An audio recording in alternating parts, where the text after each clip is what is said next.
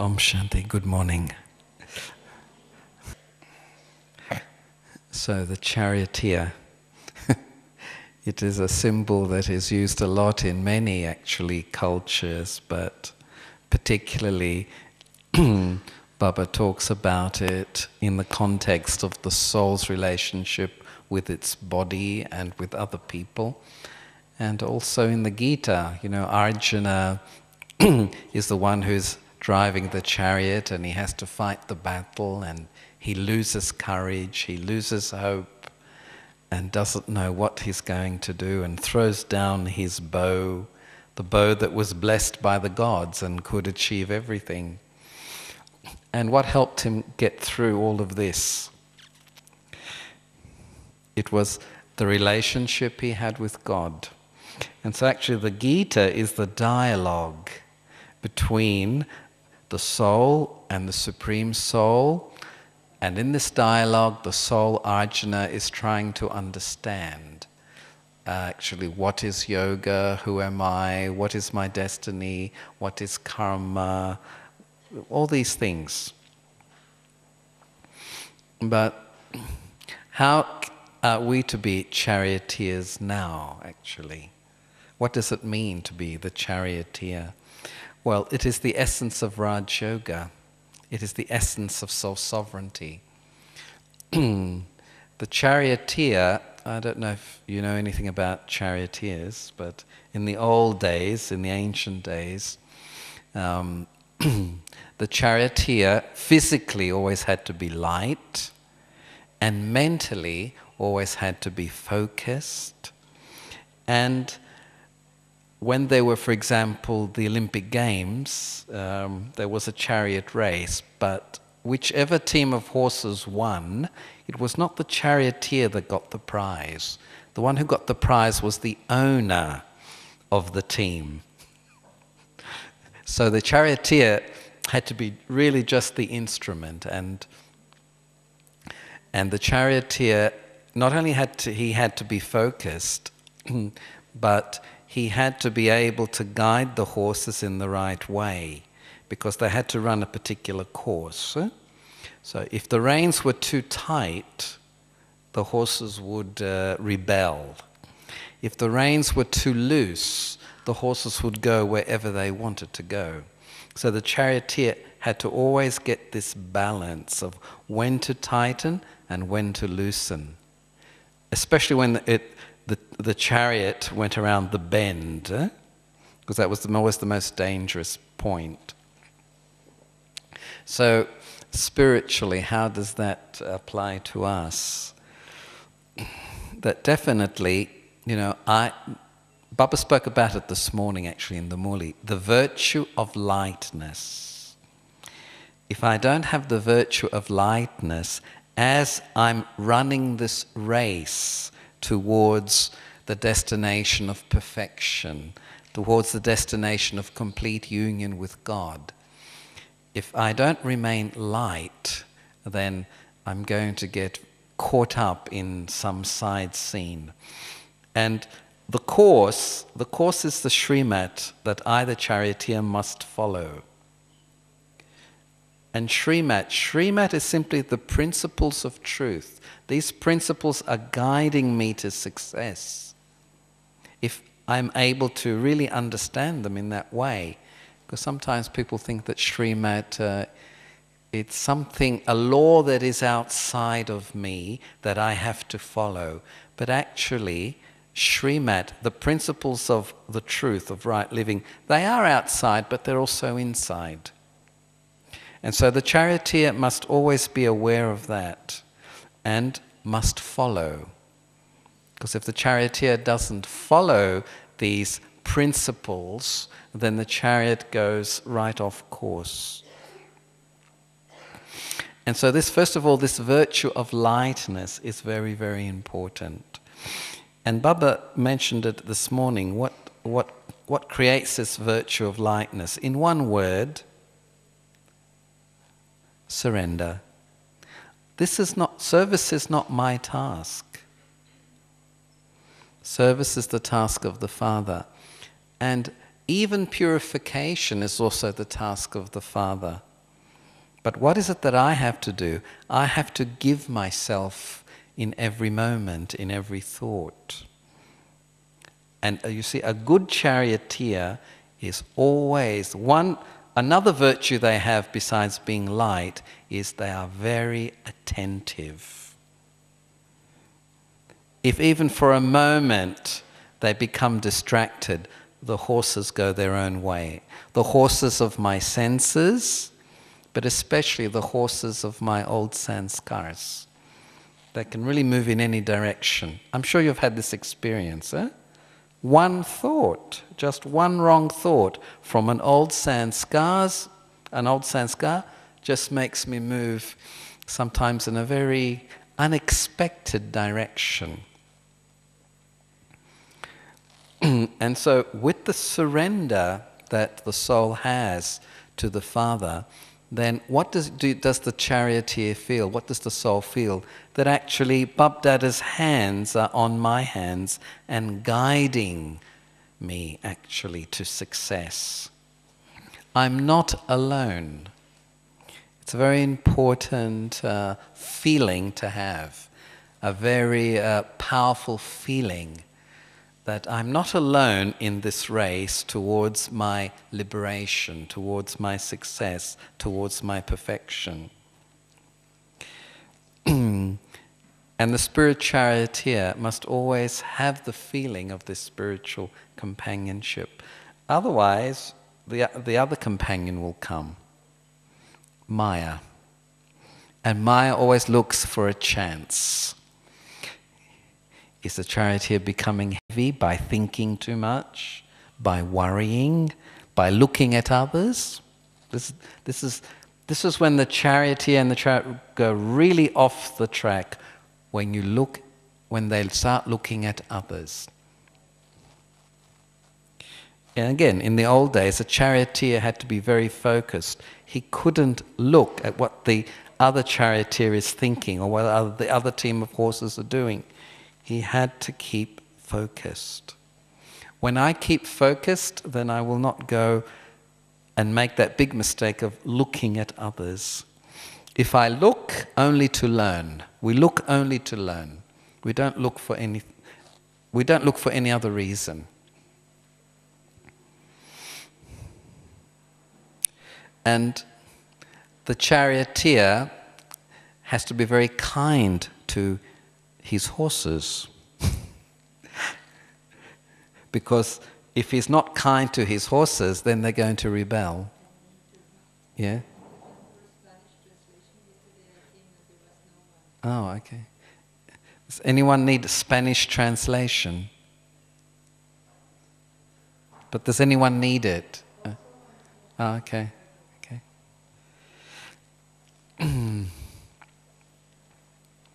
What was the last point?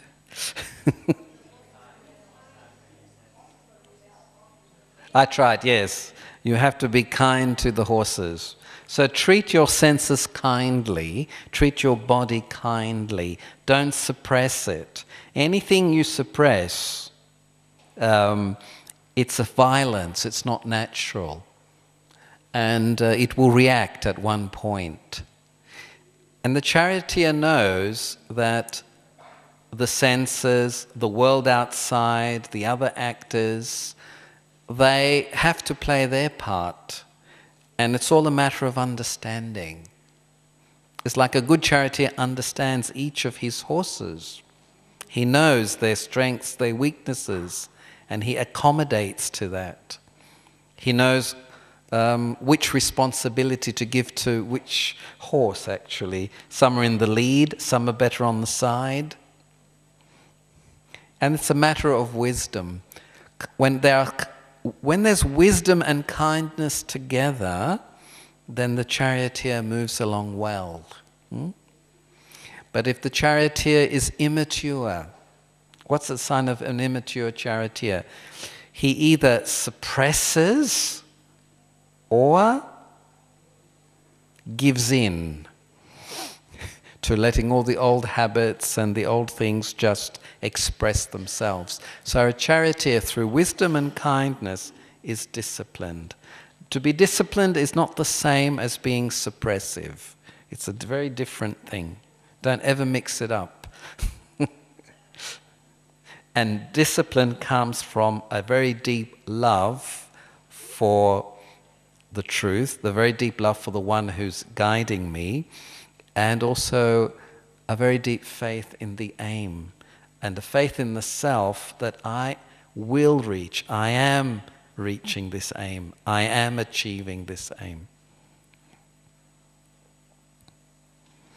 And here I am, I the soul, I am the charioteer. I've had many chariots.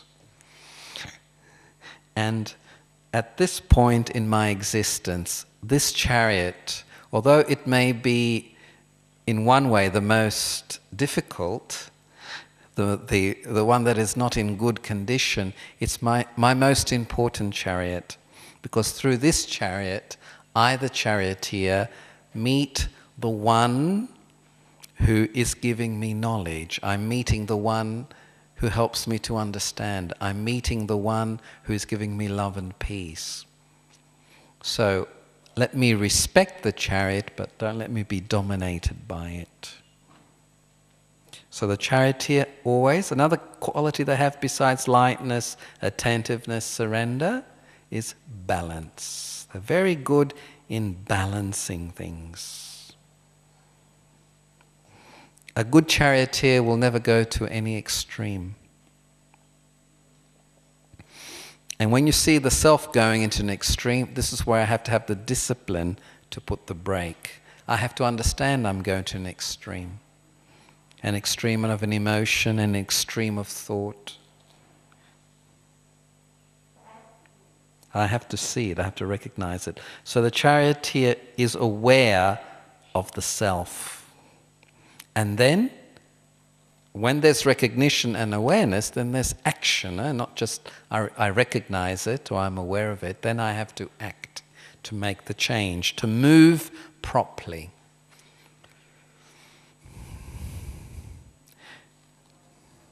So the first thing the charioteer has to learn is to be bodiless, and then egoless, and then viceless. Bodiless, egoless, viceless are all expressions of purity, different levels of purity. Bodiless. Bodiless is the original purity of the self. Beyond matter, beyond time, beyond the senses, I'm just a point, an eternal point of energy. That is my original form. And when I remember myself as bodiless, then I return home, the bodiless world, where my bodiless brothers live, where my bodiless father and mother live. And we all look the same. You know, people in the family usually look the same, don't they? They have the family eyes, or the family nose, or the family this. It's the same up there. All 6 billion, or how many souls there are, all the same. Because the Father is the same. So they are points of light.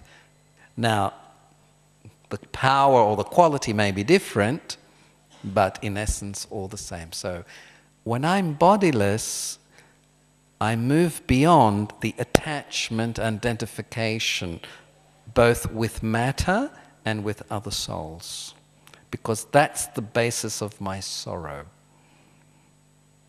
Sorrow, whether it is confusion, whether it is loneliness, whether it is fear, whatever sorrow there may be, the reason for that is attachment and identification with the other actors, or with attachment to my own self. In the bodiless stage, the number one virtue that will help me in everything starts to emerge, and that is detachment. God gives me love and I detach. Because if I don't receive the love, if I don't really tune in to the knowledge, it's very difficult to be detached. It's a difficult thing. But as the soul receives love, and as the soul starts to experience the eternal purifying silence of both the Father and the home, it starts to feel very secure. Because one of the big aspects of sorrow now is insecurity. And you see, attachments to whatever it is, always, the primary thing it creates is always insecurity. Always. And when people are insecure, then they start to do funny things. They want name, they want position, they want to be appreciated, they feel insulted easily. This is all because there's insecurity. And so I have to become detached. And Baba is helping me with this. He's helping me to become detached. So the first step of the Charioteer is this bodiless stage, accepting this invitation to go back home, to go to the Father, and feel the security and warmth of the Eternal Father's love.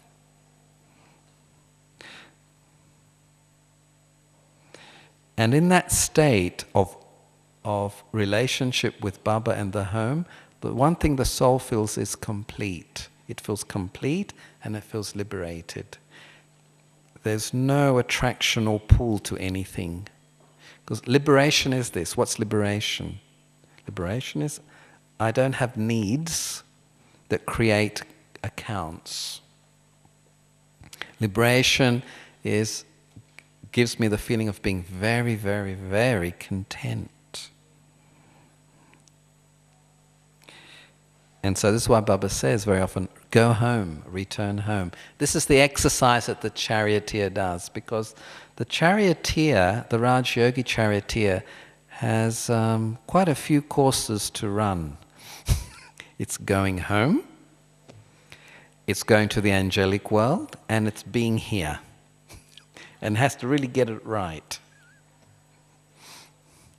But if I start with this first race of going home, it doesn't take long, then I'm able to experience power, because soul to soul, nothing in between, enables the soul to receive the current of Sakash.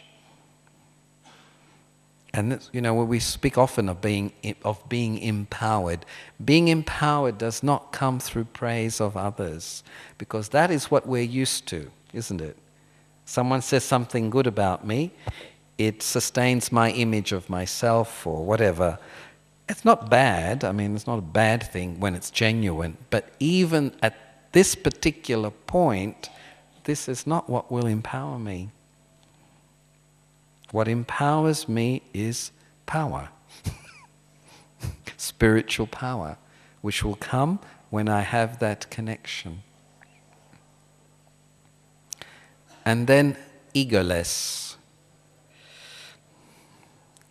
Actually, the angel has to be egoless, because the angel truly feels that Baba is moving it.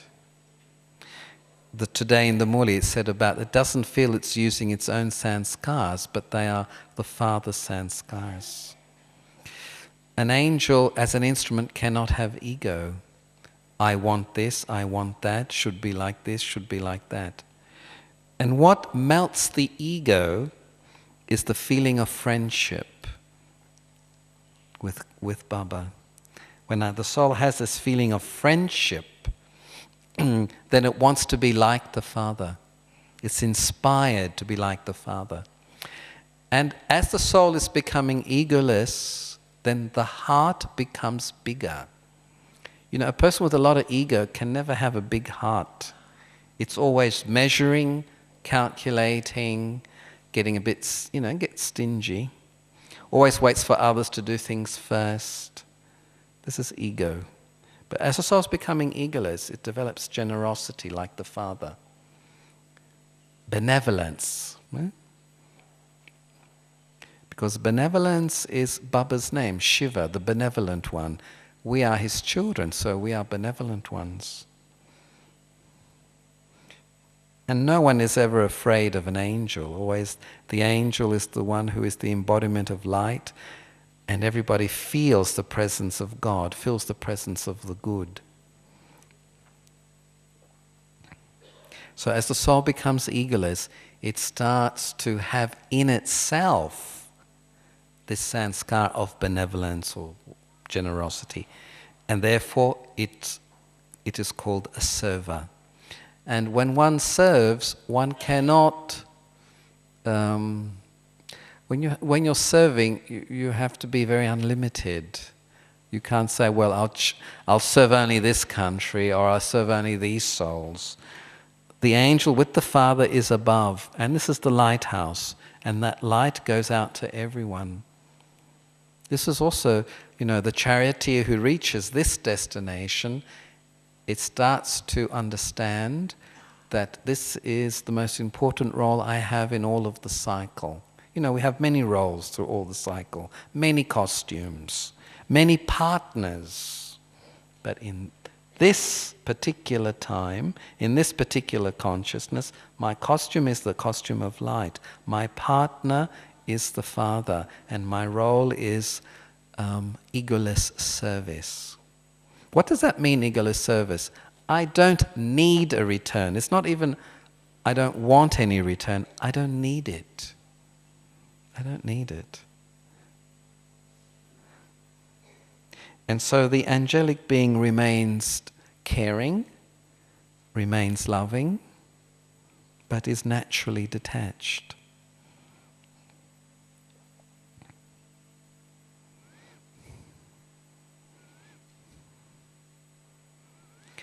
And it always has Bab Dada there to whisper signals. Because we are corporeal angels, actually we're here. We're not, our consciousness is up there, but we are here. So we always need that line to be very firmly fixed. Otherwise the influence of the old world can come. And then the third aspect of purity, viceless. Viceless is for here, for the earth, in our relationships with each other. And in the natural form, it is called the Golden and Silver Age. The viceless consciousness is the basis of the family life.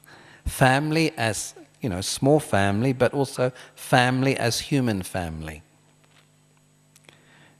Because in these relationships between, soul and souls, but now the souls are in bodies, the souls have a relationship that's different from the soul world. Here there is community. The Golden Age is a community of non-violent, viceless beings, because as soon as a soul starts to become viceless, the violence stops. And the greatest violence is disrespect towards the existence of the other, whether that other is another human soul or whether it is nature. Because a viceless soul has respect for matter as well. And this is also why the lifespan is much longer in the Golden and Silver Age. So it's natural purity, natural virtues. And it's good also to keep this test. The charioteer, while here and learning and maneuvering and doing all these things, must keep in mind also this destination. I'm becoming pure through being bodiless. I'm serving with the Father in the pure state as an instrument, but also I'm creating as an instrument, together with others, a pure earth. I'm also serving Mother Earth, Mother Nature. Because sometimes people think, oh, Golden Age, it's far away, or it's a past memory, or who knows, and all of this. No, we are serving Mother Earth as well. And we're really creating a community of equality and happiness. And no matter who is king in the Golden Age or Silver Age, everyone will feel like a king. no matter what they're doing. Doesn't matter. It's not position consciousness. See, where the world is viceless, there's not role or position consciousness. Although there are positions and roles, according to the level of purity, there's not a vicious consciousness of this. It's, the king or queen is there to, well, they don't actually serve in the golden and silver age, but they're like the mother and father. They just look after.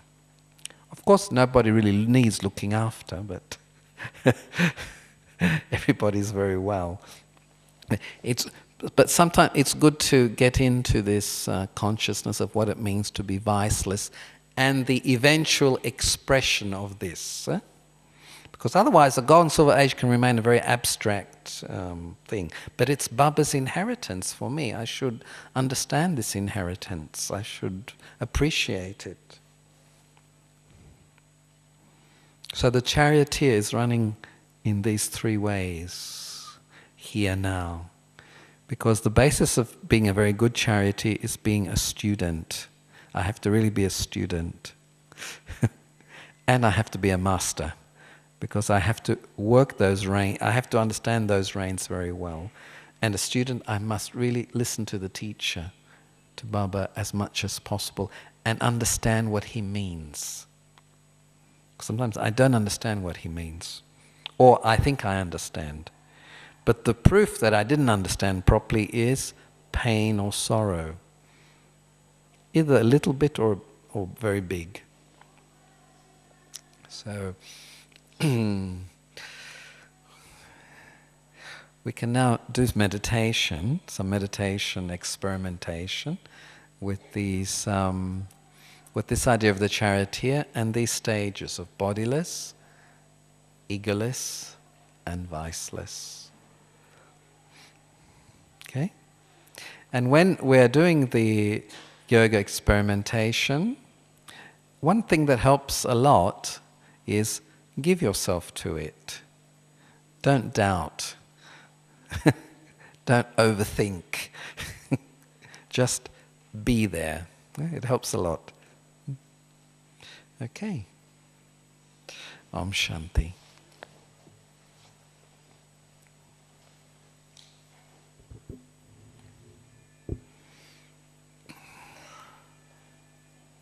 So there'll be periods of speaking and then periods of silence.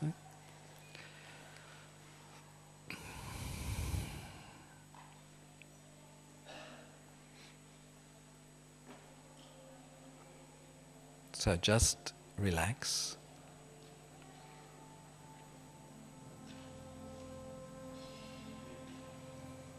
Become very quiet inside.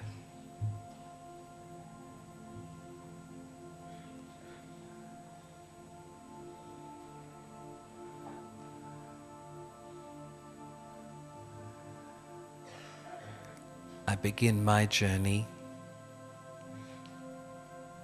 into silence. Gently I focus. And who am I? Who is focusing?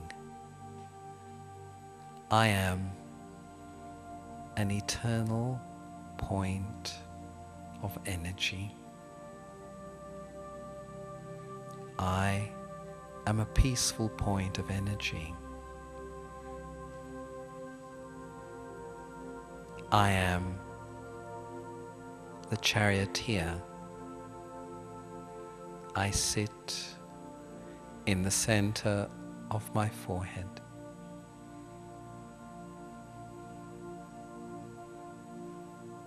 I am a soul.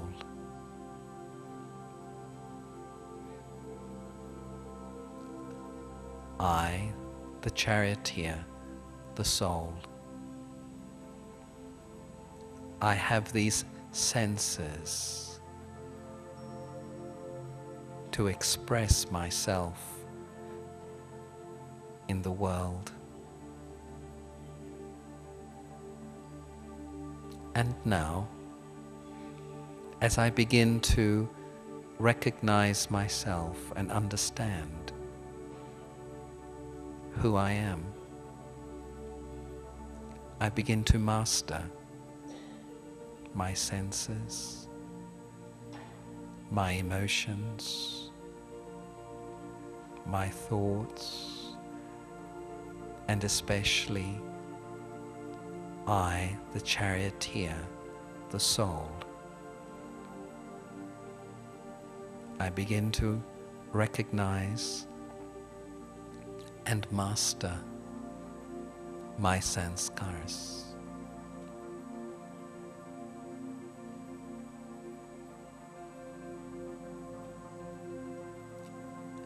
In the silence, I return to my true self. I remember my original qualities: peace, freedom, light, peace, freedom, light.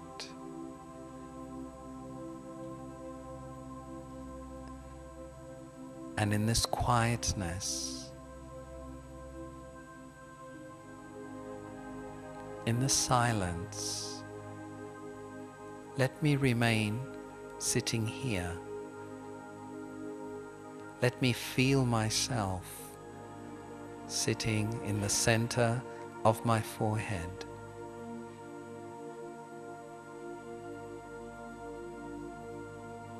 I feel the pulse of life here. I am this eternal being, unique, pure, peaceful. I am the Charioteer, the Master, the Soul. And now, in silence, I remain in this awareness, sitting in the center of my forehead.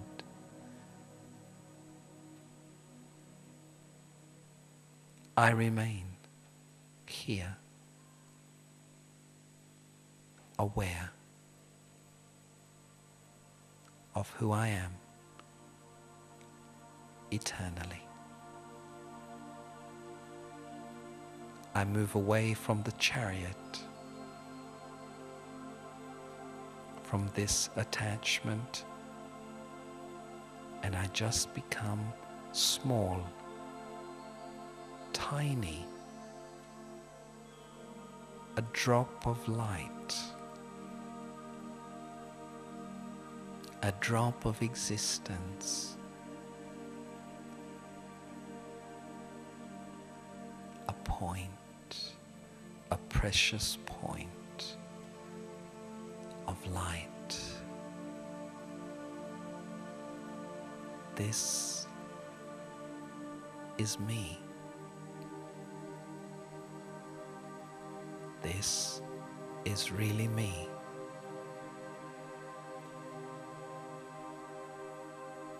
The Charioteer, the soul. I remain in this awareness, in this position, in peace.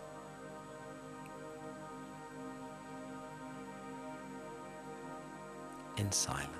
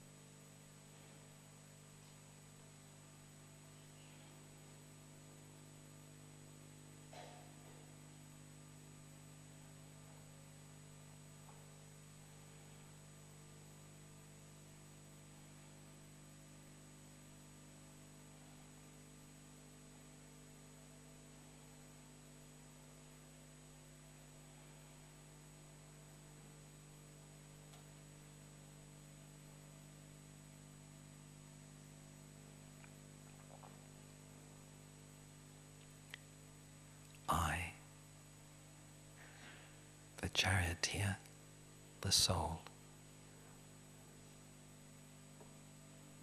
I sit deep inside myself, deep inside, in silence and awareness. I am this charioteer, the master of this chariot.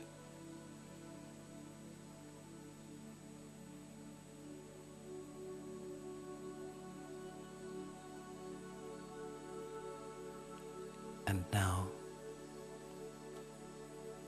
I must race. I must go back home to my original home.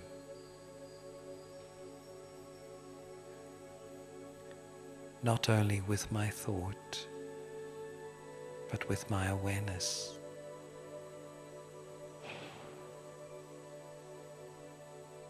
Home. The eternal home, where I began my journey. From there I came here to the earth, into a chariot.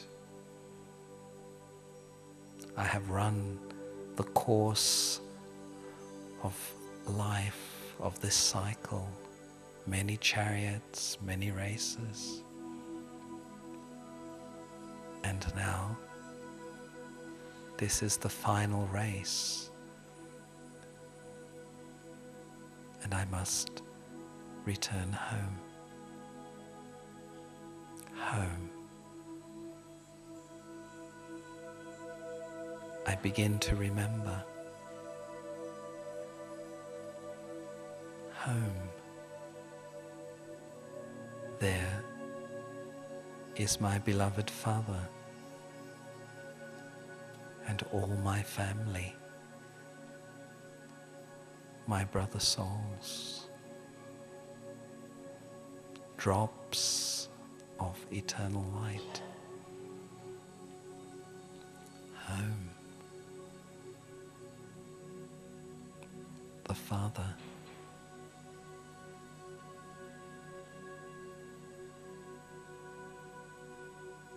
With this awareness, I realize I am there.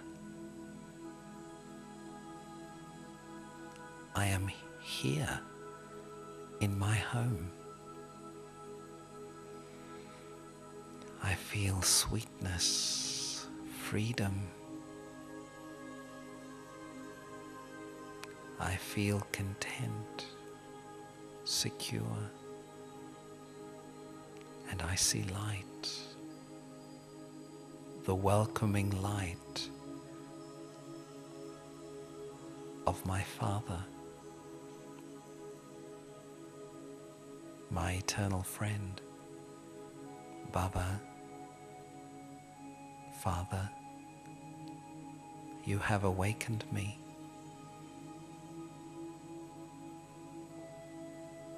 I am here with you. After so many lives of search, I am here. You are with me.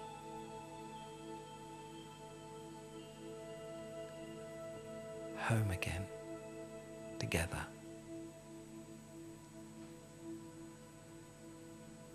I feel your current of silent love that does not see my weakness.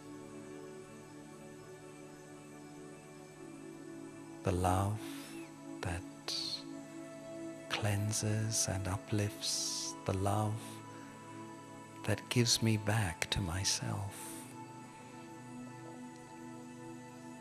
A love I have not experienced for many, many lives. a love so pure, so real.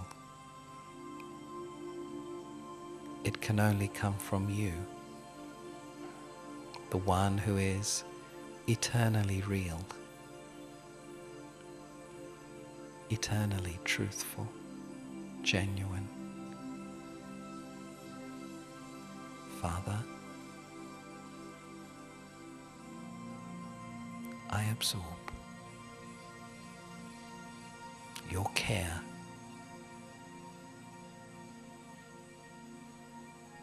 your love, which makes me free, free from myself.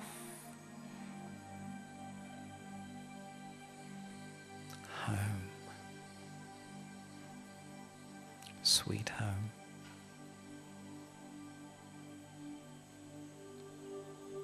Let me remain here.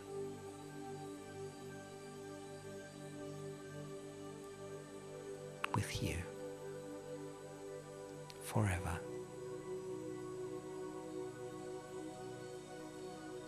Let me remain here. I am your child, your student, your friend, your instrument.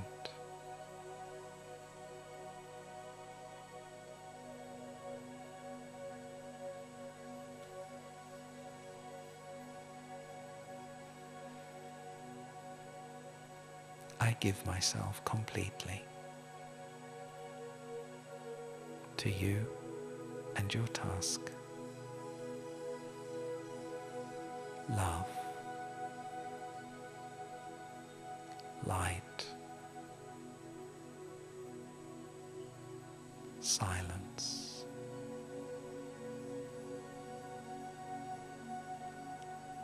I am empowered by all of these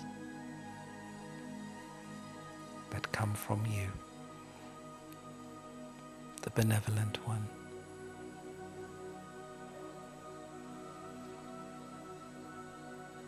I remain here with you in our home, our eternal home.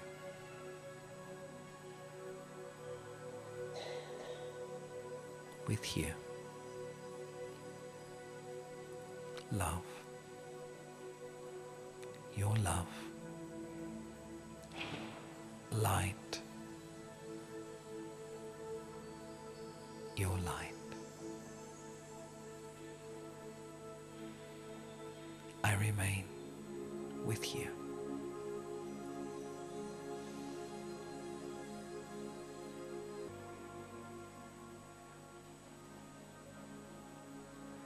I experience the original purity of the self, of the home, and the constant purity of Baba. I remember everything.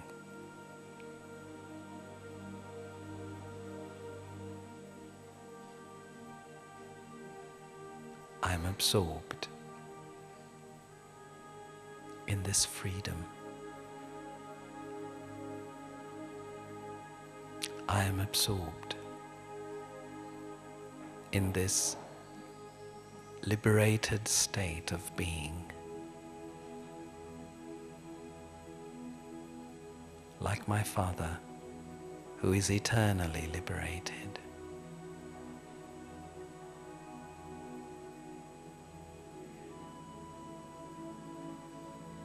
Purity, liberation,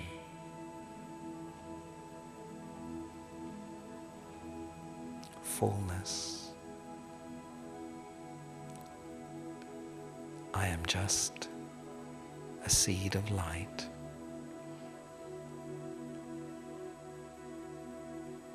Vibrating freedom and peace.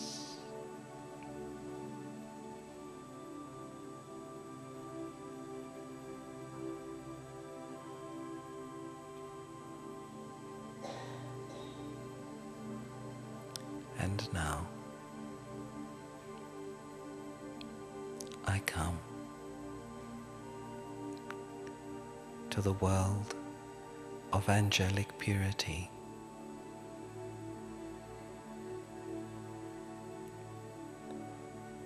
Here in this world,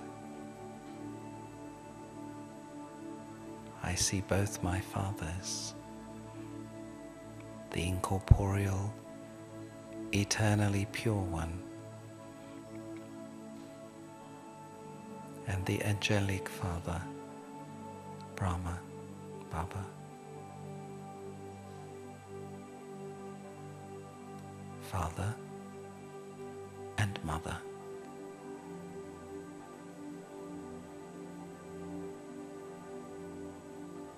And as I move into their lap, I realize I am created from light, from their light. My form is light, my original form and my subtle form of light. The subtle form, the form of service to the earth.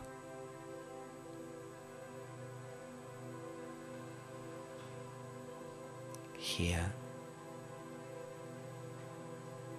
in this world of angelic purity, I feel the companionship, the guidance, and the love of both fathers.